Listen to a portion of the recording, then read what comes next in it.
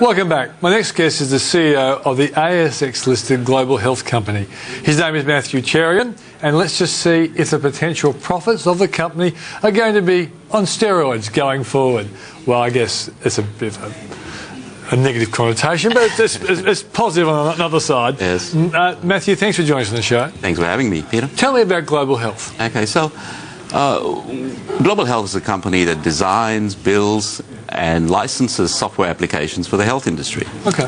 We first got involved in healthcare about in the 90s, in the early 90s, building applications for hospitals, and built a bit of a niche, doing the back office of hospitals, you know, managing patient flows, theatres, beds, and all that sort of stuff. And in the last 10 years, with the advent of the internet, we felt quite excited about the opportunities for you know, radical innovation, and so started moving into adjacent markets, you know, systems for clinicians, systems for connectivity, systems for consumers now. And so today we have about 1,000 sites across Australia. 1,000 sites that have at least one of our applications, and these range from small little solo physiotherapists, allied health people, through to GPs, specialist clinics, rehab hospitals, day surgeries, and even large 150-bed complex hospitals. So it's quite a range. So give us an idea of what the software achieves. So we don't really have a single application. What we've done from the start was recognize that the internet's really about applications working well together. So what we really have is a whole portfolio of applications, and they cover almost the entire spectrum of health. So we have applications that run the business of health. We have applications within the Mastercare brand. And within the Mastercare brand, we also have applications that support clinicians that have to provide services in a very unique way, by the way. And then we have a connectivity brand, which is because the healthcare is really involves a whole bunch of different providers that need to, you know, send documents, orders, results, and all that sort of stuff. And we have a consumer brand called Lifeguard. So there's about 4 brands, but probably about 15 to 16 different little applications that work really well together and work with other people's products as well. So does it mean that if I'm a GP or a clinician, what I get effectively is like a dashboard of the important things I have to do on a very regular basis to make this business work, to link up with suppliers and link up even with the government and things like that in terms of, you know, Medicare payments and all that sort of stuff? Yeah, it does all of that. But the real differentiator for us is the fact that we've built our systems around the consumer being the center of the universe. So the days in the past with software, people built systems that ran hospitals, that tried to do everything for everyone, whether you're an oncologist or a pediatrician, whereas we've built a system that says, let's put the patient in the center. He's going to visit a whole bunch of different clinicians across his single episode and across his lifetime. And what we really want to do is connect all the guys that are involved in looking after the patient and empower the patient or the consumer to really take control of his health. Okay. How big is your market? Well, the global part of the name has 2 connotations. The first part of it is the fact that we've always taken a holistic view of health. So we don't see health as systems for doctors or insurers or pathology. We see systems that have to connect the whole sector. So the second part of the global aspect to our name is the fact that medicine, healthcare is largely universal across the world. We like the fact that we're in the largest single industry in the world, I think. Healthcare affects every citizen of every country. In a fast-growing sector. In a fast-growing sector. So the market is, global market is huge. The Australian market is, well, $180 billion spent on health and very little of it spent on software. Okay. And how applicable is your software in a different national setting? As in a different jurisdiction? Yeah. Okay, so again, like I said earlier, the architecture we set out to achieve was one where you have lots of apps working together. I think if you look at our phones, our typical phones, we've got just a lot of apps that do things well, and they do the stuff that's universal in one app. It defines our life in many ways. That's right.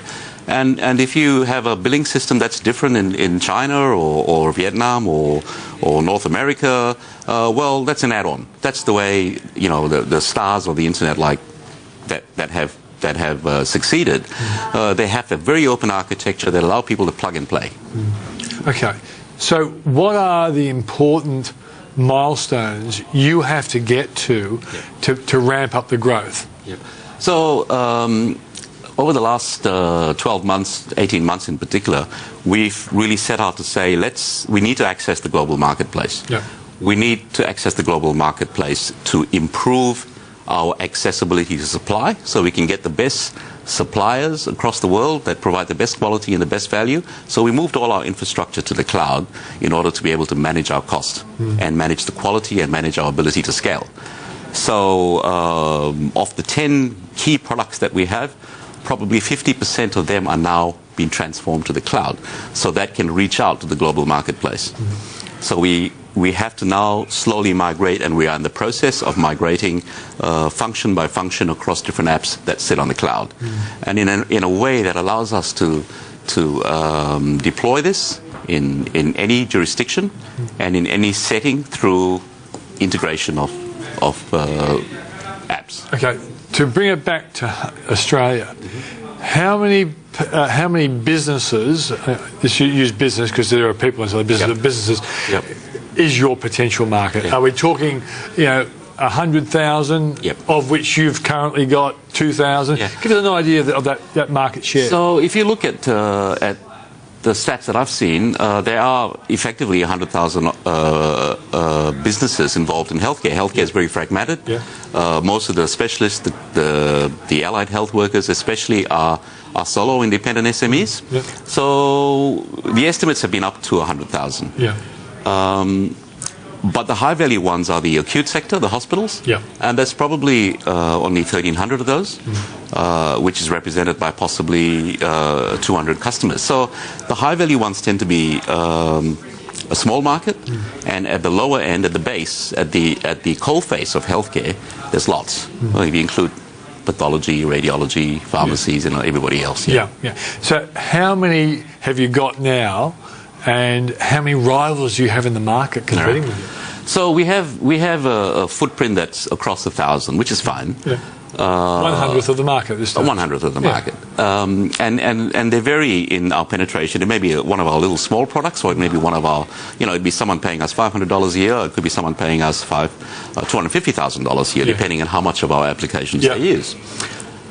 Competition's an interesting one. Well, I'm not aware of any company that's got this holistic view of health. So if we're bidding for a hospital, we tend to have one set of competitors. If we're bidding for chronic disease, mental health applications, we have a different set of competitors. If we're bidding for connectivity, claims and secure messaging, we have a different set of competitors. So competition is great. It sort of fosters innovation, and it's small companies like us that can innovate. So we fully expect a lot of competition, but our architecture lends itself to us working with our competitors rather than working against us. Are you profitable now? Absolutely, yeah. Okay. And so is there something out there to think that there's some nice blue sky on the way? Well, the blue sky, in the next 18 months, we pretty much focused on our existing portfolio of products just continuing to grow. But as we execute our cloud strategy, that opens up the blue sky. And as we execute our consumer engagement strategy, that's the other potential blue sky. So we've got two goals. One is to move from a B2B business to a B2C business. So we are engaging consumers in healthcare. And the other one is to get our applications on the cloud so we can drop the price point